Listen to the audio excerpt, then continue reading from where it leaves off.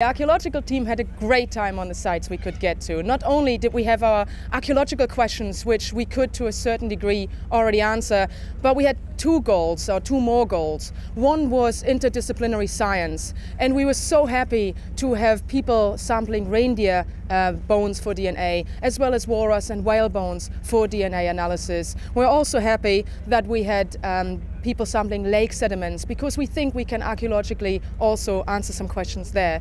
And our third focus was really working with the community, the scientific community and the tourists, and bring them out to our sites and to work with them. And where we managed to go on site, we really did that. And everybody here, I mean, look at the smiling faces. They're all the archaeology students on this boat. Good.